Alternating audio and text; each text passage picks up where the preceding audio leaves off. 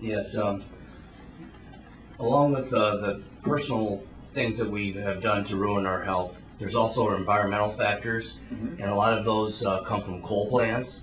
Yet we have 150 new coal plants on board here to be built in the United States very shortly, including 3 here in Iowa, 1 in Waterloo, 1 in Marshalltown, and 1 in Council Bluffs.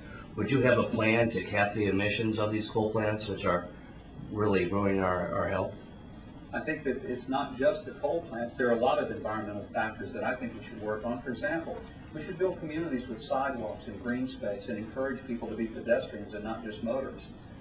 We ought to be looking at forms of energy that are not carbon producing.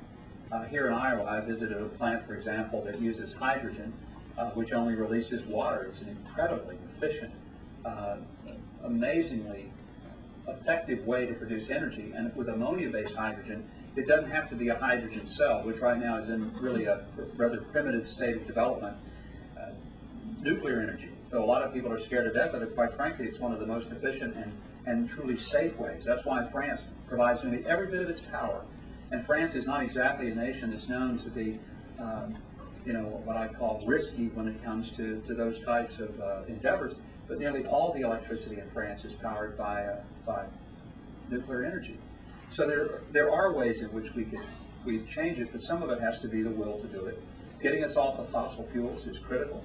We ought to be setting that as a 10-year goal, not a 50 or 25-year goal, not only because of the environmental factors, but because of the renewability factors and the sustainability factors as well. So yes, environment plays a very important role. It goes to the issue of the atmospheric changes that we have around us, and I think that's a very valid point.